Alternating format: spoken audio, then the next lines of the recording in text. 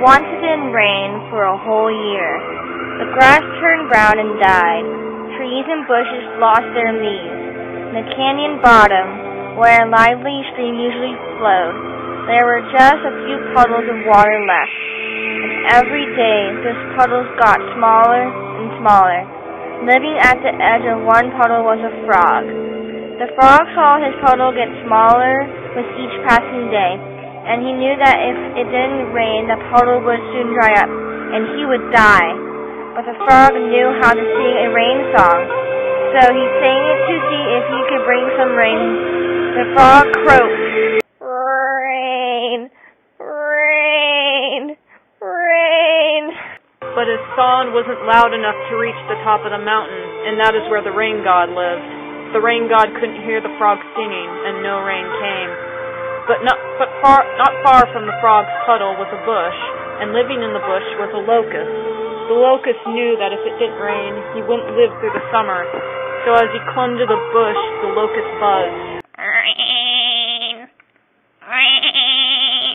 But that song wasn't loud enough to reach the top of the mountain either. And when the locust saw that there were no clouds in the sky, and it wasn't going to rain, he started to cry. The frog heard someone crying, so he hopped over there. He looked up and croaked, "What's the matter? What's the matter?" The locust told him, "If it doesn't rain, I'm going to die." When the frog heard that, he thought about how the same thing would happen to him if it didn't rain. So he started to cry. The locust got an idea. He thought, when one person works all alone, he doesn't get much done. But when the people work together, they can do a lot of work. So the locust said, "Frog, maybe we should sing together." The frog thought that was a good idea, so they added their songs together. Rain, rain, rain, rain. Still wasn't loud enough to go to the top of the mountain, but it was loud enough to go to the next puddle up the canyon. And living over there was another frog.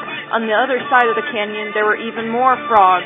They heard the frogs sing, and they thought they would join in and sing along with them. They all sang, "Rain, rain, rain." Nearby bushes and in the bunches of grasses still growing at the puddle's edge, there were also more locusts. They heard the song and thought they'd join in too. Rain, rain. Soon all the frogs and locusts were singing, "Rain, rain, rain, rain." It was a loud song. It went clear to the top of the mountain. God heard the song. He climbed up to the center of the sky and gathered dark clouds all around him. From the distant mountains, he made the cold wind begin to blow. Raindrops started falling. The rain fell faster and faster. It was a big storm. The canyon stream filled back up with water. The trees and bushes got new leaves. The whole land came to life again. It was all because of the frogs and the locusts worked together. That is why it is to this day that if one person's fields are dry and dying, he does not go up by himself and sing for rain, but all the people gather together. They dance with one heart, and with one voice they sing, and in that way they can always bring the rain.